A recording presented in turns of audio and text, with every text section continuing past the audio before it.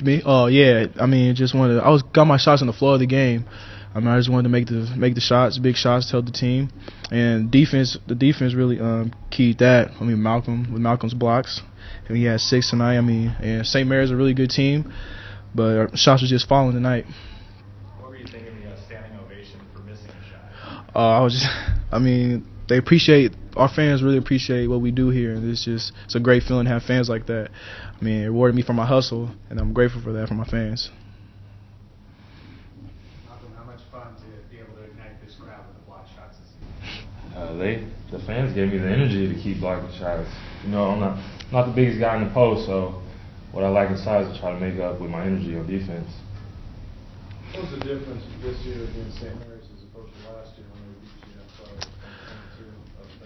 far? Well, last year I have to say we were young. It was the first time a lot of us was playing with each other.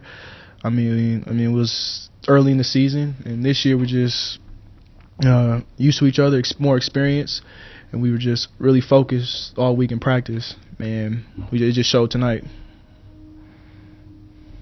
Along the same lines, McConnell had 24 last year, 2 tonight.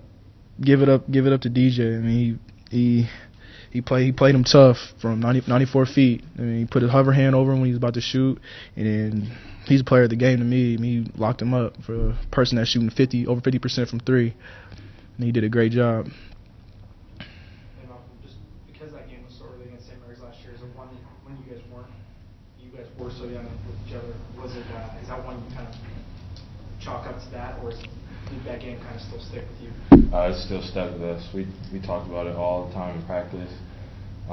Last year we didn't communicate well. We kind of underestimated defensive transition, and this year we kind of just made that our main goal is just defensively get out there on the 3-point shooters, because they're a great 3-point shooting team.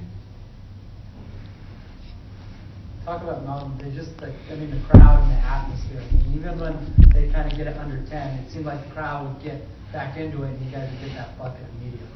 Yeah, I feel like at home we just play better because of our fans. They're just so hyped and energetic. It just helps us on both ends. I mean, it's like what Malcolm said. I mean, it's hard to come in here and play us. I mean, we're just, the fans yelling. I mean, each side. I mean, it's not just the student section; it's every side of the arena, and they just give off great energy.